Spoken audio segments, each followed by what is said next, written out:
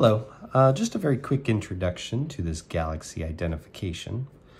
So we've got three types of galaxies here: elliptical, spiral, and irregular. And we've got some generic pictures of each of these, where the spiral galaxies take on this very obvious spiral formation like a pinwheel. Elliptical galaxies tend to be fairly uniform. They kind of look like a sphere or sometimes like a football, but they're kind of like a uniform cloud that you'll see here. That's the elliptical galaxies.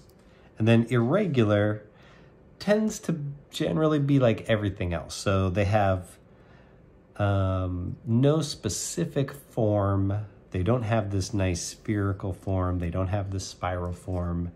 They're a bit of a mishmash of shapes. Those are the irregular galaxies. And what you're going to do is you're just going to go through each of these images and write down which one you think each of these is. So this one here obviously is a spiral galaxy, and you can just put spiral. That's it. You'll do the same for each of these here, making your best guess as far as which of the three it is. All right, thank you very much.